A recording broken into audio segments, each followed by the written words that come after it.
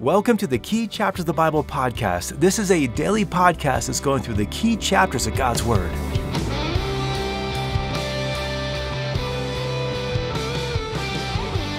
In my opinion, Jeremiah 31 is one of the most important chapters in the entire Old Testament and even one of the most important chapters in the entire Bible.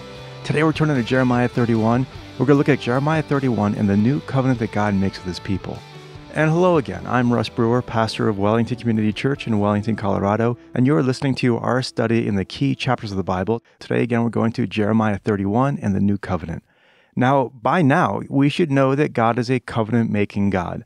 A covenant is a binding promise that two people make with one another. And we can see God's promises going all the way back to the early pages of the book of Genesis. In Genesis 1 and 2, God made everything, including Adam and Eve. In Genesis 3, though, Adam and Eve sinned against the Lord, and God in his mercy promises that one of their descendants will one day defeat Satan and fix the damage that Adam and Eve have caused.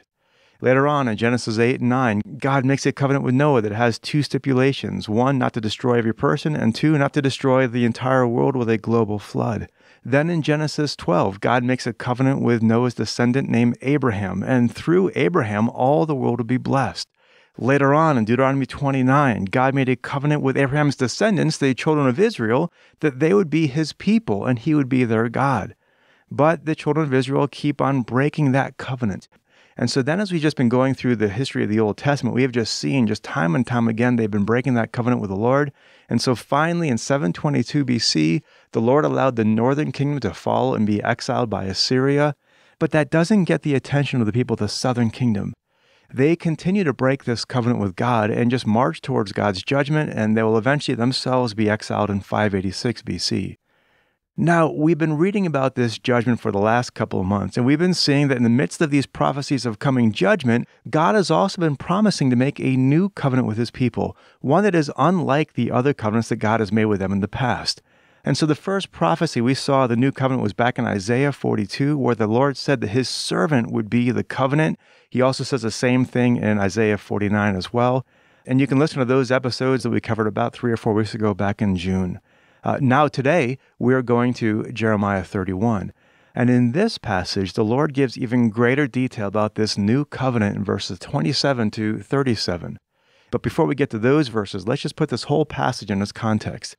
And so going into Jeremiah 31, the context for Jeremiah 31 began really back yesterday in Jeremiah 30.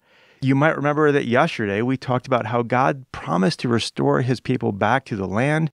Here in Jeremiah 31, we're now seeing God promises to restore his people back to himself.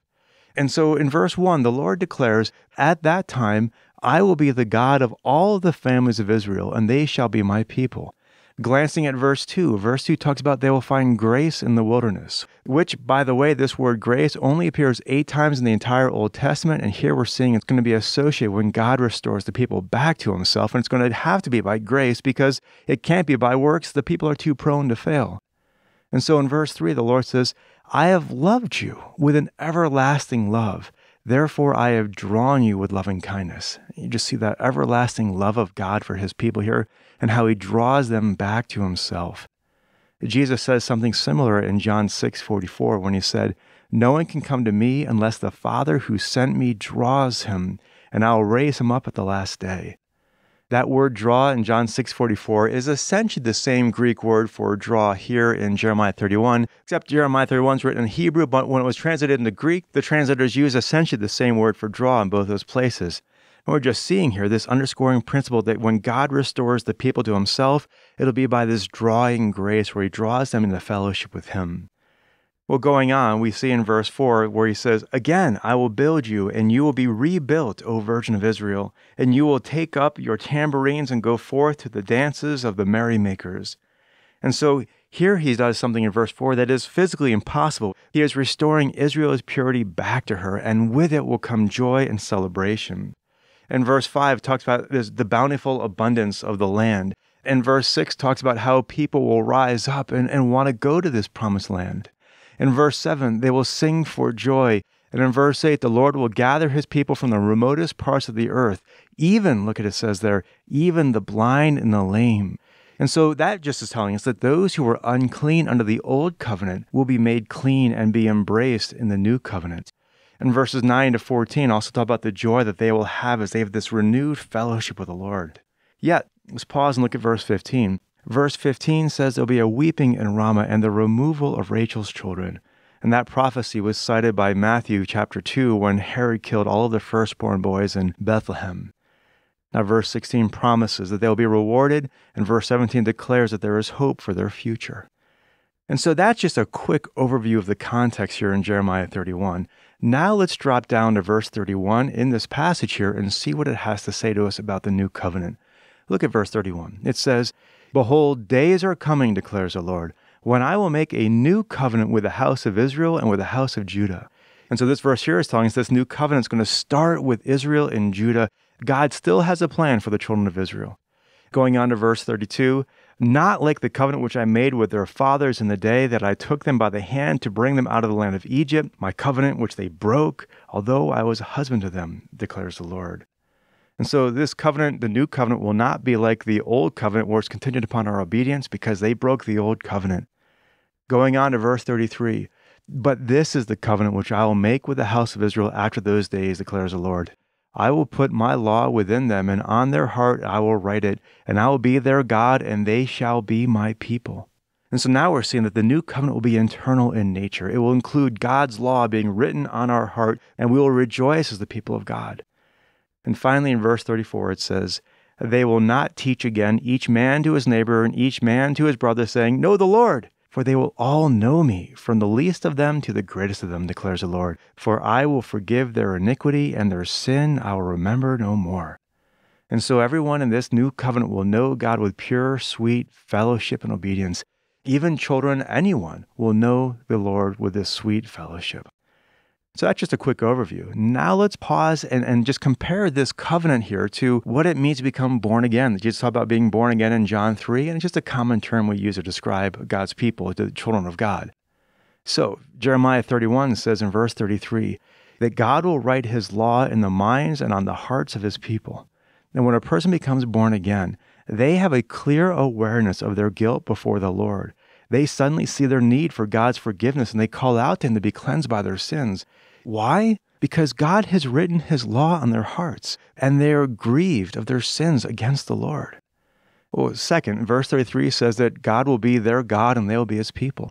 And when a person becomes born again, they begin to look at the world differently. They no longer want to be associated with a world that's under God's judgment. They want to be associated with the people of God who are under his blessings. And so they join a church, they gather with his people, they assemble together with him for worship. In verse 34, it says that those in the new covenant will know God. And when a person becomes born again, God is no longer some kind of distant idea. Instead, he is a very real personal presence in their life. Fourth, verse 34 also says God will forgive their sins. And those who are born again have a clear awareness that they have been forgiven of their sins, not with like a glib indifference to their sins, but with this sorrowful trust of a child who knows they have sinned and yet is grateful that their heavenly Father has forgiven them. And so it's no surprise that we see these principles scattered throughout the New Testament, which is really just the term New Testament is even just a Latin way of saying new covenant. And so let's turn to some passages in the New Testament or the New Covenant and just see how these principles tie together. Let's begin by going to Luke 22, specifically Luke 22, verse 20. Now, while you're turning there, let me give you some just kind of the background of this passage. It's probably familiar to you. Luke 22 is giving us this account of Jesus and his disciples as they're having the Last Supper. This is the last meal before Jesus has died, and this is a Passover meal. And a Passover meal had several symbolic cups throughout the meal that they would drink at certain times and say certain things. And in verse 20, Jesus takes the third cup, which is often called the cup of redemption or the cup of blessings, and he says something that's completely unexpected. This is off the script. He says in verse 20, "This cup that is poured out for you is the new covenant in my blood." Now, that's complete shock. You might remember from our studies, again, back in Isaiah 42 and 49, that the Lord had appointed the servant to be the covenant, and here we're seeing what that means. The new covenant is ratified by the servant's life as represented by his body and his blood. And so as new covenant believers, every time we participate in a communion service, we are reaffirming our covenant with the Father through the body and the blood of the Messiah that was given for us. And so that's the message of the New Testament. Let's go to a couple more references in the New Testament, starting in 2 Corinthians chapter 3, verse 6. You need to pause the podcast, go ahead and pause it so we can just turn to that passage and look at it together. 2 Corinthians chapter 3, verse 6, Paul is just giving this thumbnail overview of his calling and his ministry. And he says, starting back in verse 5, not that we are adequate in ourselves to consider anything as coming from ourselves, but our adequacy is from God. In other words, his message is not his own. It is from the Lord who, verse 6 says, also made us adequate as servants of a new covenant, not of the letter, but of the Spirit. For the letter kills, but the Spirit gives life. Now, what is the letter here and why does it kill? The letter here is just this outward conformity to the law, and it kills because a person can obey those laws and still be a million miles from the Lord and not even know it. And so it's the Spirit who gives us true spiritual life. Again, that's exactly what we see in Jeremiah 31. And in the next set of verses here in 2 Corinthians 3, Paul then goes on to explain how the ministry of the Spirit surpasses the ministry of the law. And so in verse 8, the ministry of the Spirit gives even more glory. In verse 10, the ministry of the law is fading away. And therefore, now dropping to verse 17, there is liberty. And so there is liberty for those who are in the new covenant because the law is written on their heart and is a true law of the Holy Spirit, just abiding fellowship with the Holy Spirit who is holy, and we walk in his holiness. Now, this is the same idea also in Hebrews chapter 8. This is just another critical passage about the new covenant in the New Testament. Now, we don't have time to just really go in depth into this passage here, but the basic gist is that the author of Hebrews is just answering this question, what do we do with the old covenant now that the new covenant has come? And so in verse 7, the author explains that the old covenant was not faultless and therefore needed to be replaced by the new covenant.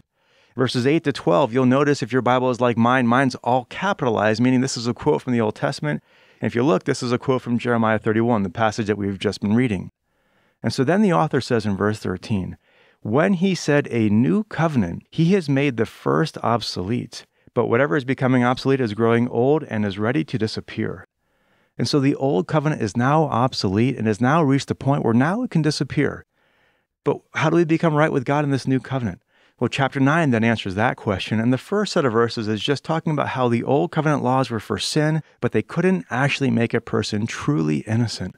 But then in verse 15, it says, for this reason, he is the mediator of a new covenant, so that since a death has taken place for the redemption of the transgressions that were committed under the first covenant, those who have been called may receive the promise of the eternal inheritance.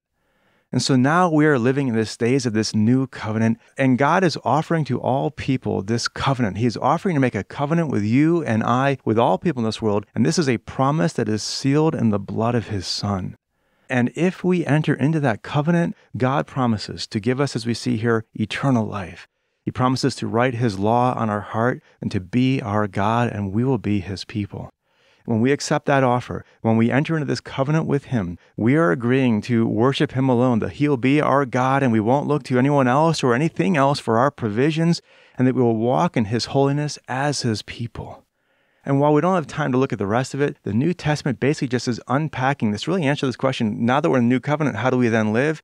All of the New Testament is really answering that question. Things like get baptized, because we no longer want to be classed with the old people. We want to be classed with the people of God who are in covenant with God. Take communion at church, not because there's anything mystical about it, but it's just a way for us to reaffirm that our fellowship with God is through the covenant, through the body and the blood of our Savior. Just walking in his holiness and obeying him. All of those things are part of what it means just to live out who we are as new covenant believers. And so the final question has to be, are you in this new covenant? Well, how do you know? Well, have you accepted God's offer to enter into a covenant with you? He has offered to make a covenant with you. You have personally an opportunity to be in a personal covenant with God. And so along those lines, is God's law written on your heart? Do you live as a citizen of his kingdom rather than a citizen of this world? Have you been baptized? Do you take communion? Again, we enter the covenant by faith, and so it's not that these things are works that earn us salvation, but these are the kinds of spiritual things that are a part of the spiritual life of a new covenant believer. And so if you're not sure if you're in this covenant, well, you can deal with that question right now.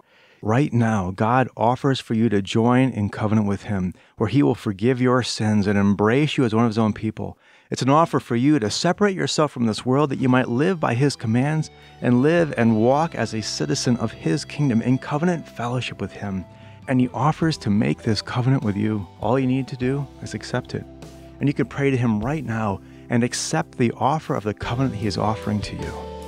Well, so much more could be said. We'll have to end things there. Thanks for listening. I hope you have a great rest of your day. We'll catch you tomorrow. God bless. Hey there. there, this is Russ again. While I still have you, I wanted to mention something that I haven't brought up for a while, but might be helpful as you and your church start looking towards a fall ministry calendar.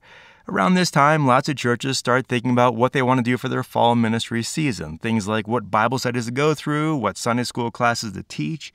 And perhaps my book on Genesis might be something worth considering. It takes the Genesis podcast episodes and converts them into book form with group study questions. It's roughly 200 pages, has 22 lessons. Each lesson includes the full text of that chapter from Genesis, then my own commentary, plus 10 to 15 discussion questions that include little exercises like circling keywords, drawing lines of connection, even filling in a couple maps. It's a meaty study guide. Just a few weeks ago, someone was telling me how their group uses it and they love it, but it is definitely not the kind of homework you can just start in the afternoon that your group is meeting. The work requires time, thought, and effort, but it's worth it. And so I've heard some great feedback from several groups that have used the book and have either left reviews on Amazon or reached out to me personally, and how it just has helped them understand the book of Genesis and even the entire Bible. And so the book is called The Key Chapters of Genesis. You can find it on Amazon under my name, Russ Brewer. You can also get a free copy of it on the YouVersion Bible app under the reading section, but it's really hard to find and it's really hard to use. But if you spend the time and effort looking for it, you can find it and get a free copy of it to see if it might work for you. So with that, thanks for listening. Hope you have a great rest of your day, and until tomorrow, God bless.